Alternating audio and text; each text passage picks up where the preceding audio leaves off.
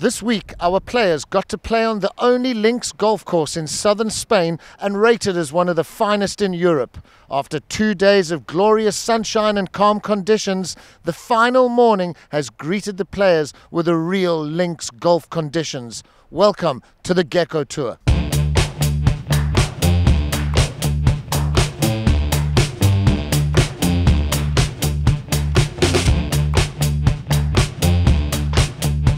The Gecko Tour regresa una semana más con golf de alto nivel. Los recorridos links y Heathland de Alcaidesa han sido el escenario de esta prueba del Gecko. Los dos campos han estado excelentemente presentados para acoger a un centenar de jugadores que salieron con los palos al campo a ofrecer el mejor golf. Para nosotros es un prestigio, ¿no? Tener a grandísimos profesionales como tenemos, en los campos que tenemos, darle la vida, porque ahora mismo está en muy buenas condiciones y bueno, es un grandísimo honor, ¿no? The Gecko Tour se consolida así en su quinta edición como el circuito más importante de España y el más importante que se juega durante los meses de invierno en Europa. It's really good to have a place to play during winter, to play tournaments and play a tournament every week. It's perfect for us. So. I really like it. It's my second year here already. And it's really good experience for me. I'm still an amateur player, and if I get to play with other professional players on these really good courses, it's really good for me. The Gecko Tour se caracteriza por el gran apoyo a los jugadores que participan en su circuito. Uno de los grandes alicientes para los golfistas es lograr posicionarse en lo alto de la tabla del orden de mérito. En la lucha por conseguir el pase a la final, Marcos Pastor continúa líder con 33.525 puntos, seguido de Manuel Quirós con 31.015 puntos, y en tercera posición se confirma el español Daniel Osorio con 19.054.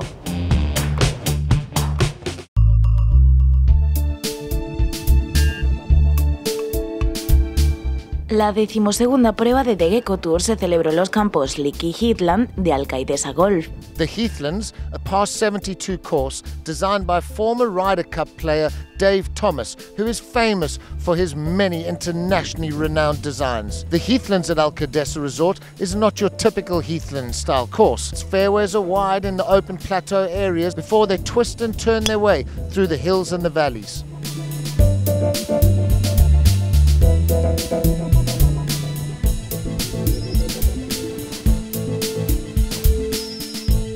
The flagship course at Alcaidesa is the Links. Designed by Peter Ellis and Clive Clark, the Links opened its fairways to the public in 1992. This spectacular course, rated as one of the best in Europe, stretches out along 2 kilometers of natural, beautiful beachfront with spectacular, breathtaking views over the Mediterranean, Gibraltar and across to Africa. The total length of the links is 5,866 meters, and with the wind howling as it is today, there'll be a few par 4s playing like par 5s. The key to today will be who can keep the ball underneath the gusting winds. En Alcaidesa Links se han disputado numerosos torneos, como 2 PGA de Andalucía en 1993 y 1994, un PGA de España en 1995 o la Ryder Cup Junior Match Estados Unidos contra Europa en 1997. Es un campo un poquito más corto, un poco más técnico, más estrecho, el drive poco se usa, solamente alguno que otro para el 5.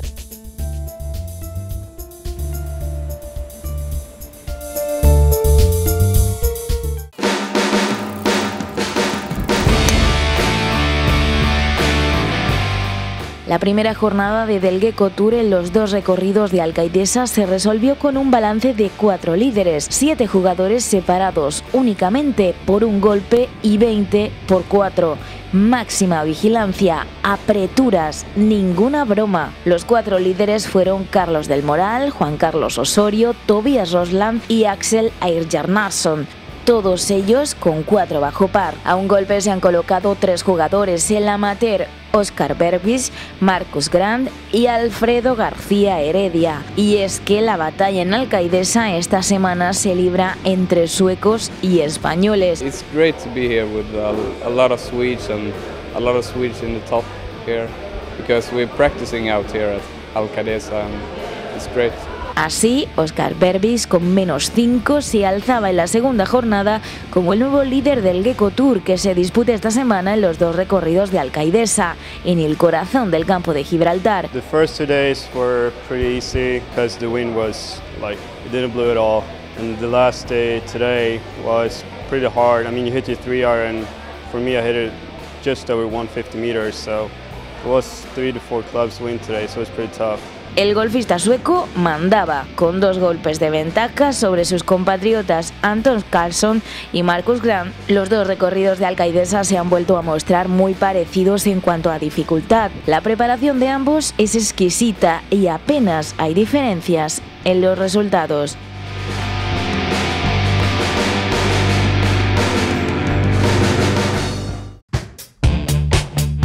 Today's final is going to be the survival of the fittest. The players will be competing against the conditions as well as themselves. 50-kilometre-an-hour winds are blowing from the east across most of the fairways running along the beach. Keeping the ball in play today is going to be the key to success.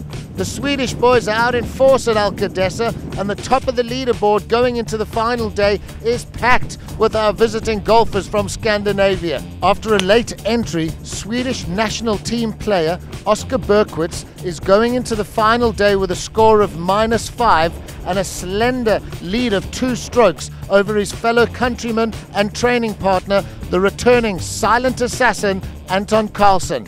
Anton Karlsson recently secured his card on the European Challenge Tour and has returned to the Gecko Tour in preparation of the start of the Challenge Tour season.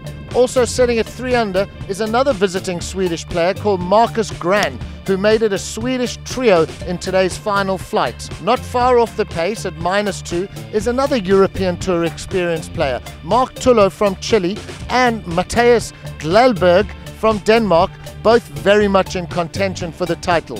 Today's final is going to be one of the most thrilling finals of any Gecko Tour event. Who will keep their heads and conquer the conditions at Alcaidesa Links Golf Resort? Última jornada, quedan bajo par justo 10 jugadores y el corte ha quedado establecido en +2. I shot 5 under yesterday and I got a chance to play the 3rd round, which last week I didn't make the cut, so I was happy to just make the cut this week. Aunque en esta la clave estaba en hacerse el sueco, no solo para poder optar a la victoria, sino para no perder la partida contra el magnífico recorrido gaditano. Las condiciones de juego han sido muy duras a causa del viento. La batalla entre los nórdicos ha sido durísima hasta el final. Tanto es así que los 4 primeros clasificados han terminado con un birdie en el hoyo 18. Hole 8 was really good because I hit a really long drive and just had a wedge, but I put myself in a little trouble, but I sorted out. It was great. Gran ha sido uno de los 2 únicos jugadores que ha sido capaz de jugar bajo par hoy en Alcaidesa. El otro ha sido From. El joven golfista sueco ha ganado con un resultado acumulado de 212 golpes.